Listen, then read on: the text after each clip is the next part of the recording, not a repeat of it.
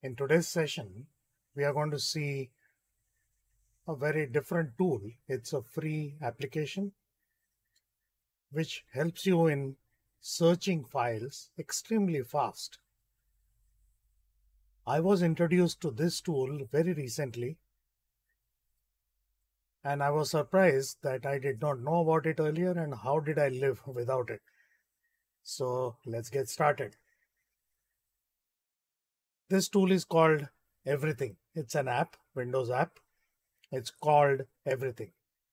So let's actually see how to install it.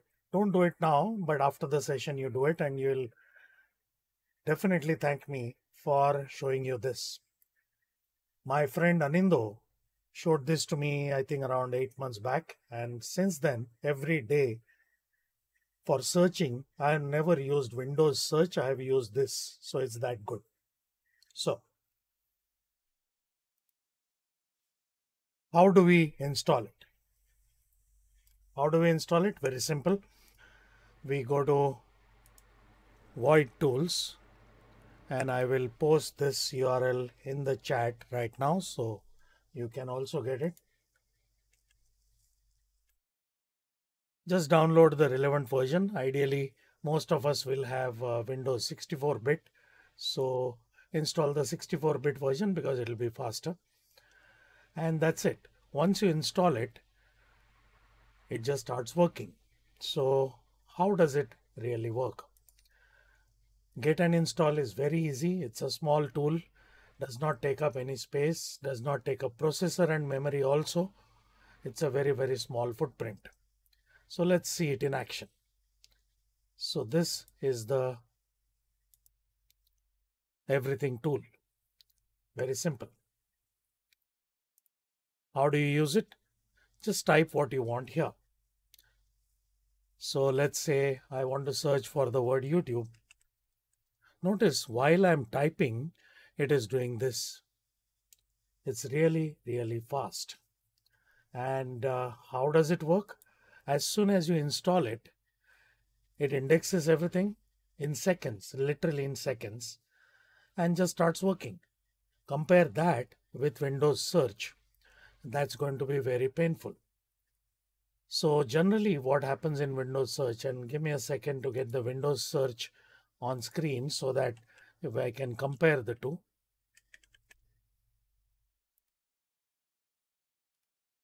So when I have Windows search, what happens? I click on the search and then let's say I type YouTube. Notice first of all what happens? It gives me all kinds of search results. So what is it showing me now? Sorry. It's showing me YouTube, and then it's giving me something like best match, social media, then work and web. It's very confusing.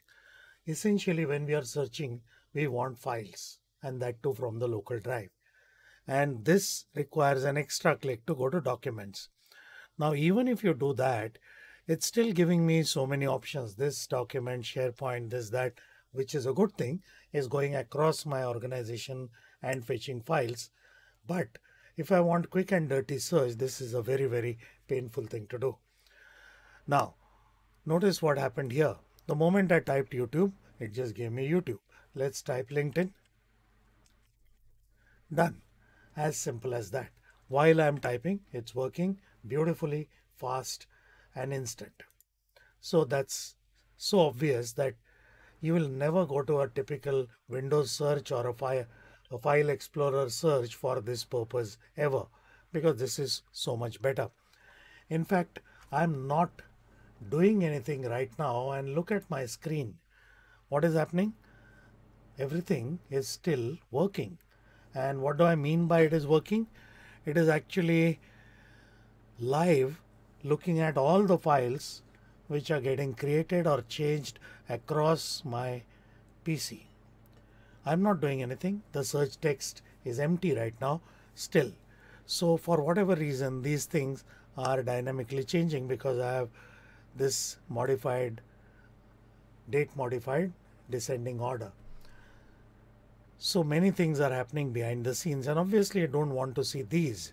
So first, let's make it more sensible so that only relevant files are shown. Otherwise, these temp files and whatever is happening behind the scenes at Windows system level, we don't want to see. So what do? You go to Tools and Options, and then you exclude hidden and system files, and that will get rid of that thing which was happening. On the other hand, if you are a developer and you want to, or you are an IT person and you want to see what files are being generated dynamically, there's a brilliant tool. It's like a file monitor if you enable the system and hidden files. But right now we are not going there. Fine. So let's see simple searches.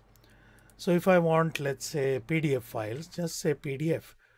I don't have to say extension star.pdf, nothing, just PDF. Similarly, if I say doc, for example, of course, it's going to search for the word doc anywhere in the file name. So it found whatever this thing is, but it is also going to find doc and docx. So very simple, very fast. So let's try something. I'm going to search for doc. What happened? It did search for doc, but it's not specific to extension called doc.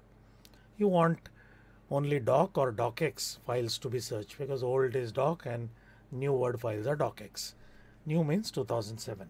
If you want that, then you say extension : then you will get only doc files. Am I only getting doc files? Yes, I am not getting docx. So if you want docx also, .m also, then you can do doc star, or you can just say docx, in which case you will get docx. Simple and effective. Very nice. So easy stuff. Now, one of the very common things we do is search for folders, and that becomes really painful because in Windows you have to say something dot and not really good. So how do you search for folders? How do you search for folders? Let me show you. Here we have a special keyword called folder. Folder : blog. Now it will only give me results where the word blog appears in any folder. So this is really useful. Folder blog. Folder : blog. Easy and effective. So that's how easy it is to search for folders. Very often we have zip files. Zip files are a special type of folder that way. So let's see how to search for zip files. So if I go here, there is a special keyword here called zip : blog. Now it is only going to give me zip files which contain the word blog. What is the syntax? Zip : blog. Easy and effective. Very nice. Let's go next. Size and time are again two things which we use commonly. So there is a very nice syntax here for various types of dates. What do I mean by that? So let's look at the search syntax. So it's a good idea, first time you use it, to go to this, go to help, and go to everything help, which is what I'm showing you here. So in help, we have many topics, and there is something called searching related help. So these are different kinds of search options available to us. You can have and, or, and all that. But what I'm talking about is these. These are, never mind, they are called macros. Zip : only search for compressed files. So it could be zip, rar, whatever. It understands different types as well. Very nice. Similarly, we have doc, exe, pic, video, and various different formats. So if I say something like audio, which is a keyword, so to say, audio : OneDrive, audio : notice it is giving me MP3 as well as WMA as well as M4A. So all audio formats. Similarly, if I say pic, what is it giving me? Pictures which contain, the file contains the word YouTube, and they are all types of pictures, PNG, JPG, and so on. So it's very, very useful. Windows does have something equivalent of that, but it's called kind : and that's a very comprehensive syntax, but most people don't know it. And even if you know it, it's slower than this. So what's the point? Fine. Now, generally what happens, we know the file name and we know the extension. How do we put two and two together? So you have to struggle with star, dot, something like that. That's not really required. So for example, I want to search for an SVG file which contains the word office. So now I don't know the syntax, when to say dot, when to say star, nothing. So I'm just typing office space SVG. It does the job very, very fast. Similarly, I can do any extension and any file name. Very effective. Now when it comes to time means what? When was the file modified, created, and stuff like that. So there we have very, very useful syntax. So here is the deal when it comes to syntax of time related stuff. So let me go to the time area.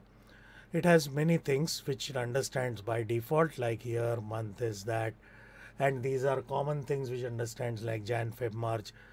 Not only that, today, yesterday, current, this, coming week, coming month. So these can be used in combinations. And along with that, we have various other options as well. So when it comes to content searching, it can be really useful in terms of different kinds of formats. So it has something which is called DM, means date modified. DC means date created, and so on and so forth. Just give me a second. I need to interrupt this and I'll be back in a couple of seconds, 30 seconds. Please pardon.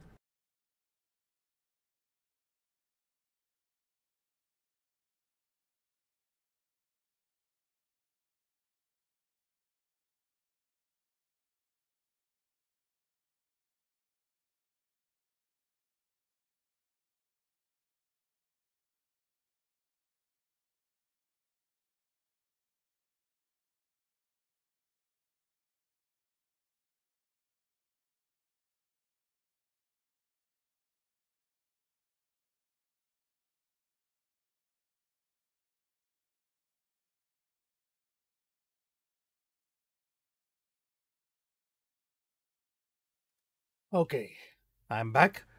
So it has many very nice useful syntax options which allow you to search by date created, date modified, and so on and so forth.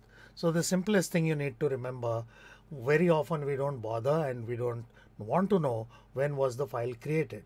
But I want to search for files I created yesterday, for example. So that's DM, date modified. Remember that syntax.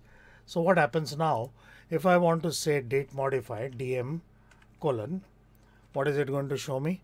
Yesterday. And it's going to show me all the files, and I want to show PPT. So as you know, yesterday's topic was mouse, so I created a PPT for that. So it's just giving me that. It's that simple. And need not be yesterday, today. I want to see which files I created in 2003, for example, of type PPT, because that time there was no pptx. pptx came in 2007.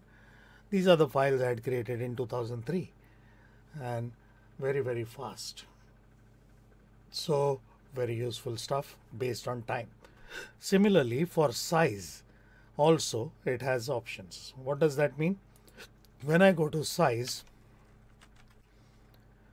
you can have different types of syntax based on size. Size colon size. What does that mean? It has some simple stuff for size. You don't have to know the exact size.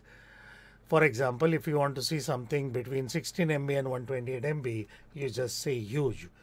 So if I want to know my presentations which are very big, I don't know the exact size, obviously.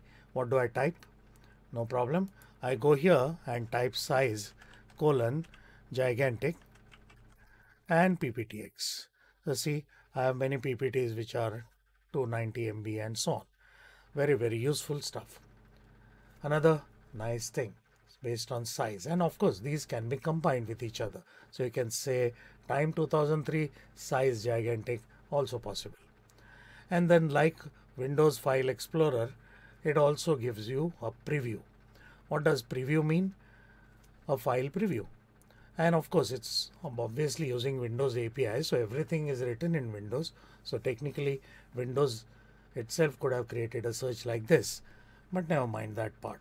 So now, when I go to View, I can have Preview also enabled, Alt P, same shortcut as Windows File Explorer. And then if I see something, it will show me Preview. So this is a very large file. Never mind that, but it is showing me the preview. In fact, it's showing me exactly the same preview which Windows Explorer would show me.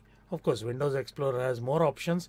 You can actually go across slides and stuff like that, but at least the preview is available. So if I say pick, this is the preview. So I'm typing pick, for example, YouTube, and subscribe YouTube poster, for example. How do I enable preview? View and preview.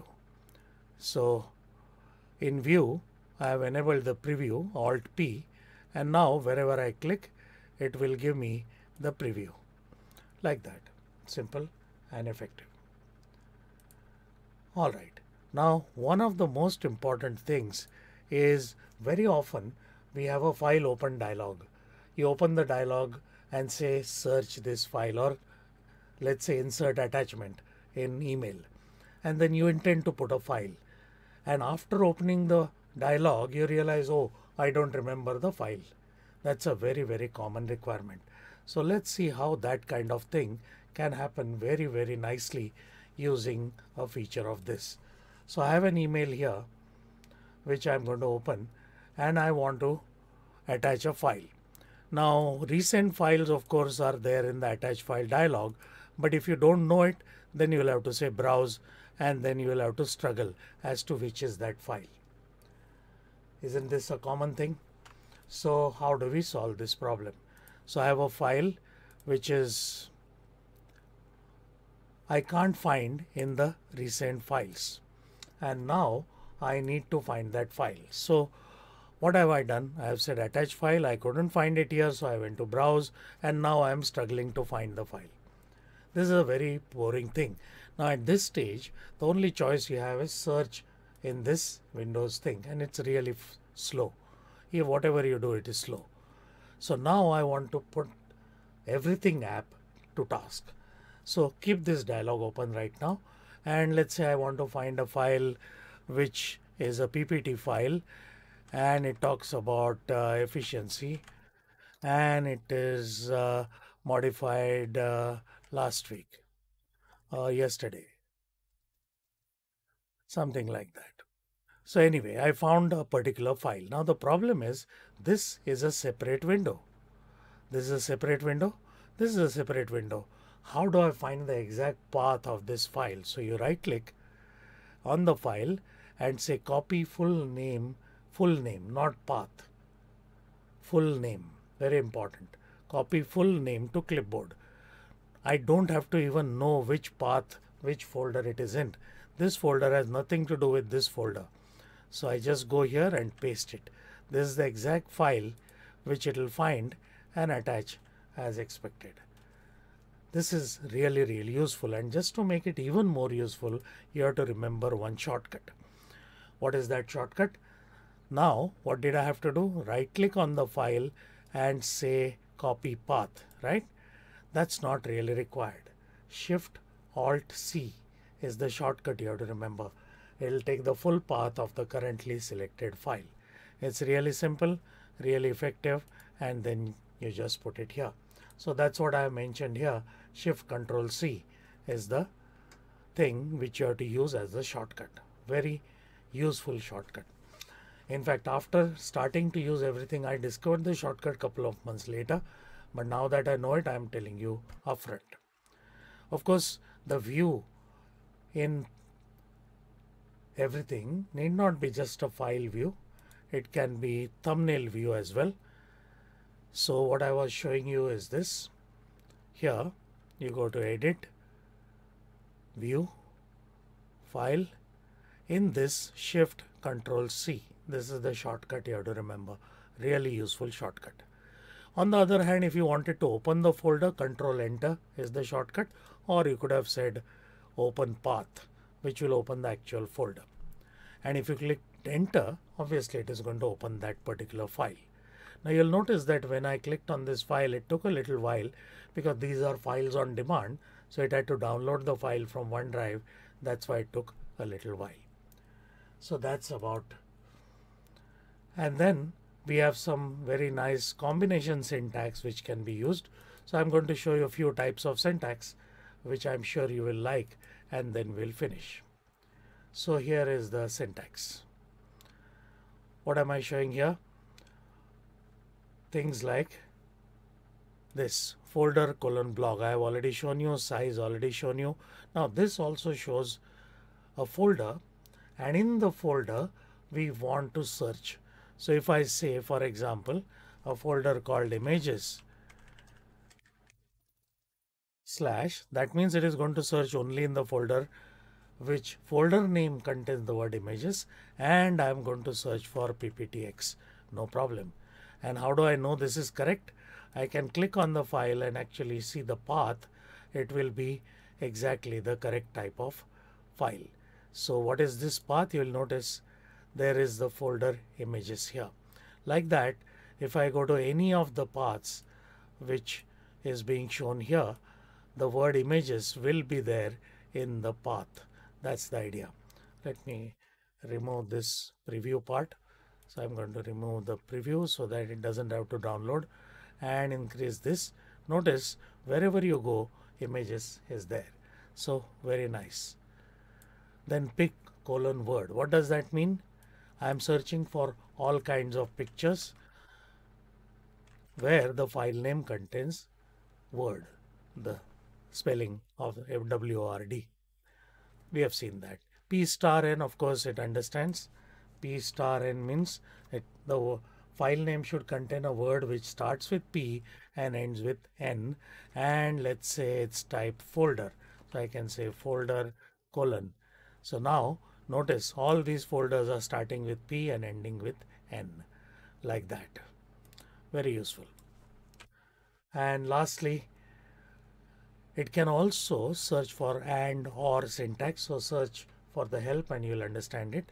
For example, I want to search for pictures which contain the word YouTube, or contain the word, or means pipe symbol, or LinkedIn. No problem. So it is searching for pictures either containing this or that, and there can be a long list like that.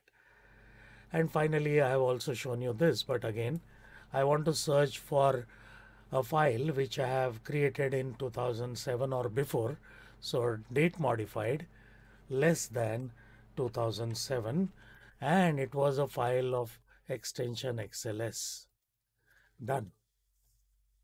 So I'm sure you must be very happy with the fact that this works so fast and so beautifully. This is just the beginning. You can have much more sophistication with that, but I'm sure the point is driven home that this is an indispensable tool. This is a free tool. Nobody is sponsoring it. I'm showing this to you because I find it so useful. So I'm sure you will find it useful as well. The only limitation and the reason why this is fast and why Windows is slow, let me also tell you that. Because remember, this is written using Windows API. So why is this fast and Windows slow? Not because Microsoft is incompetent, because Windows searches inside the text of files as well, whereas everything app does not search inside the file content. That's the difference. That's why it is so fast. So if you go to search and advanced search, it does give you search for a word or phrase inside the file. But notice there is a exclamation mark written there, a warning, which says file content is not indexed. That's not the job of this tool. It's not aiming to do that. There is no way to do that. End of story. So it is doing one job, search for file and its attributes, and that it's doing amazingly well. So focus tool, really useful. Start using it. There are many other things related to it like removable drives, network drives and all that, but that's later. Just start using it and then learn incrementally as we go along. If any of you are technical people, it does support regex kind of syntax for more complex thing. So if I say regex, it does have all the kind of regular expression kind of syntax as well, in case you want to do some more sophisticated search. So I hope this was useful, and I'm sure you're going to download and start using it instantly. So best of luck. Happy searching. That's it for now. See you tomorrow.